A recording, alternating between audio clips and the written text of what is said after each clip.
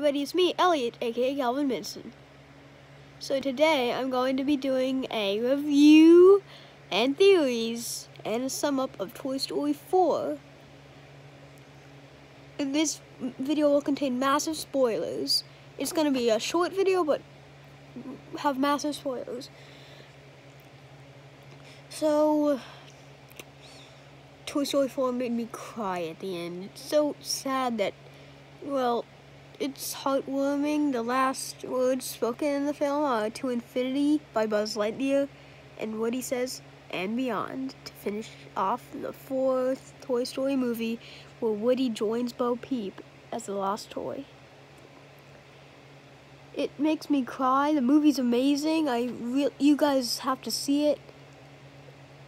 I think my favorite character is definitely Forky from this new movie. Ducky and Bunny are hilarious.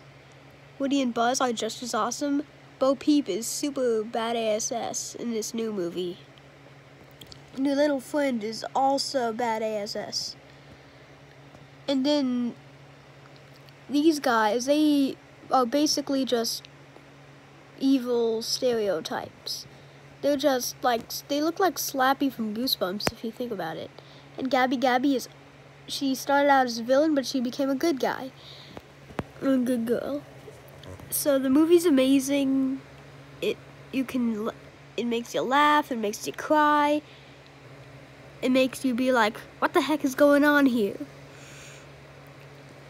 And it's an amazing movie and you have to see it. Oh wait, I almost forgot to mention. There's a bunch of references to other movies. Like, look, even in the poster there's dogs playing poker. And there's so many Easter eggs, but I won't talk about them in this video. That should be done in a separate video.